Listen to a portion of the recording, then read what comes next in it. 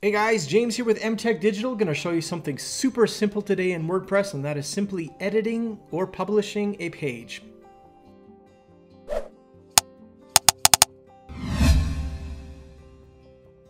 So today I'm going to show you how to find a page, I'm going to show you how to edit a page, and I'm also going to show you how to publish a page or save it as a draft, or how to preview it before it goes live. Simple stuff. Let's go inside. To begin, as we log into WordPress, I'm going to take you to the side menu here where we're going to look at the Pages tab.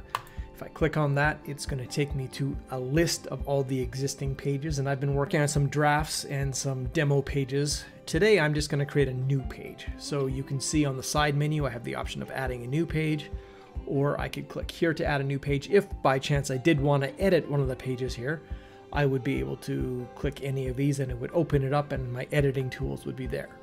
But let's add a new page. So as we arrive on this page, we can see that we have the option of adding or entering a title right here. And this title, and I'm going to do this as a demo new page. Once I do that, it creates what's called a permalink. And this is the URL of the page. It's the address that you will go to when you want to land on this page. And it automatically creates this based on the title. So if you wanted to edit that or change that, you have the option of clicking the edit button, and that would allow you to customize that in whatever way you wanted. So as you're developing your content, you're going to see the different sections of this page that are important, and I'm going to break them down for you so you understand what you're looking at. Quite straightforward is this main area where you can begin to style and edit and create your content. So in this white box here is where you'll start typing. And for now, I have some ipsum lorem kind of prepared, and I'm just pasting in here, and I can now begin to play with the layout in whatever way I want. So maybe in fact I want this first sentence to be a title. I'd be able to separate that, select this, go into my style settings, which is this drop menu here. I can say I want this to be a primary heading title.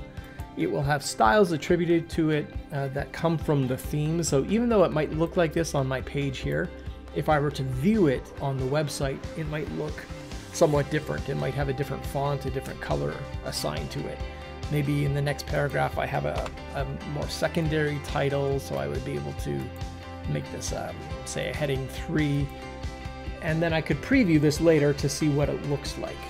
We also have this great tool here that says add media, and adding media is where you go into your gallery of images that you want to add to pages, and here you can drop and drag files anywhere into this window and it will upload them.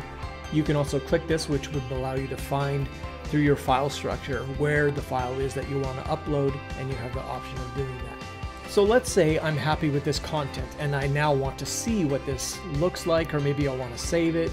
This is your publishing panel. The publishing panel is very important because if I try to navigate away from this, I'm going to click on this button. It's going to give me a warning saying, are you sure you want to leave, because you haven't saved what you've done. So you want to come to this publishing panel to click whatever it is that you want to do with this content and page that you've just created. Let's say I just want a preview. I want to see what this looks like without it being published to the live website. I just want to view it, and that's what this preview button does. What it's going to do is launch another tab.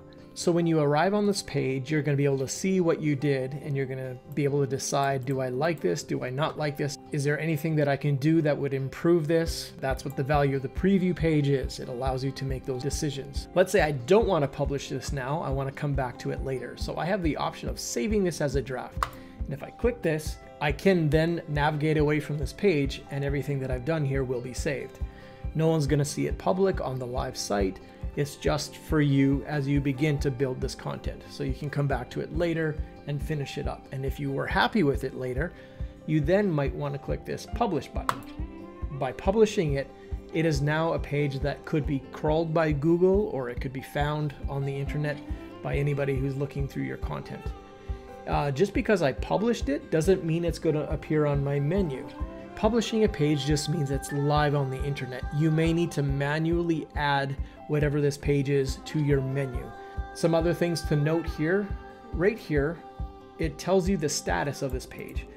Currently, because I just hit the publish button, it says it's published. If I wanted to change that, I could have the option of bringing it back to a draft setting. So I want to remove it from the live site. I can hit draft and go back into that mode where I can continue working on this page. Pending review, that could go into a state where I'm expecting somebody else to come in, look at this, and then approve it, and then it gets published. You also can look at the visibility, and the visibility can be edited and changed to be a password protected page. If I click that, it's going to ask me what that password is for this page, and that means only people who you want to have access will have access. So it's a valuable tool depending on the circumstance for this page. Something else to look at is the published on settings, and this tells me that this page was published on March 21st, 2018, but maybe for some reason I want it to be dated for a different publishing time. Something that is also useful is if I were to say today is the 21st, I might say I want to actually have this published on the 25th. So that's 4 days from now. If I hit OK, it's going to say it is scheduled to be published on this date. So in advance, you can create content that will appear later on the website. So that allows you to work ahead on a certain publishing schedule. Maybe it's something that should appear based on a certain event or something that's happening on a certain date. And this gives you some control. And you can see that now this button has changed to say schedule. And if I click that, it's now going to go into the publishing queue and it will be scheduled to publish on this date. And it now says here scheduled for March 25th of 2018. If I were to make any change to my page, so let's say I want to remove this word right here. If I want that change to take effect, I have to go back to this update button and I have to hit update for that change to take effect. And so that's how you update content after it's already been published. You got to make sure you use this button here. And if at any time I no longer want this page, you of course have this button here that says move to trash. Now that we've published this page and we've done a couple edits or revisions, you can see now that this has appeared and it says revisions. It says there's been 2 revisions.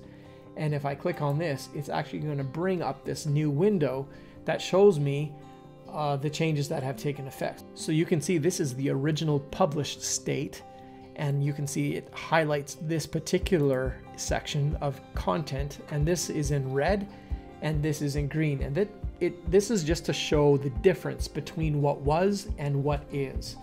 And the change I made, if you recall, I took a few letters and I removed them, and so now it shows this is the new word that replaced this.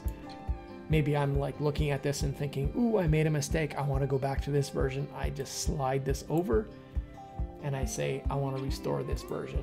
So if I hit restore version, it's going to take me back to this page, and you're going to see that it restored this text edit that I had previously made. So that can be very valuable. You can go back into this and look at the history of what happened. Those are really the primary things. There's some other options that might appear, and again, they might be based on the theme that you have installed.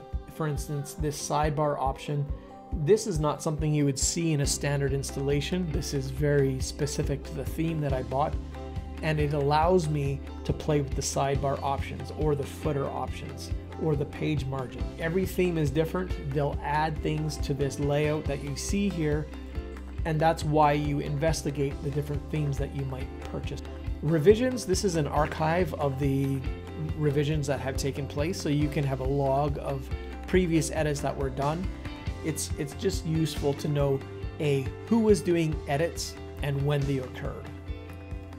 Those are the basics of editing a page. So if you're new to WordPress, I hope this is useful to you, so when you go in to create your own content, you'll have an idea of what you're looking at. Thanks so much. Take care.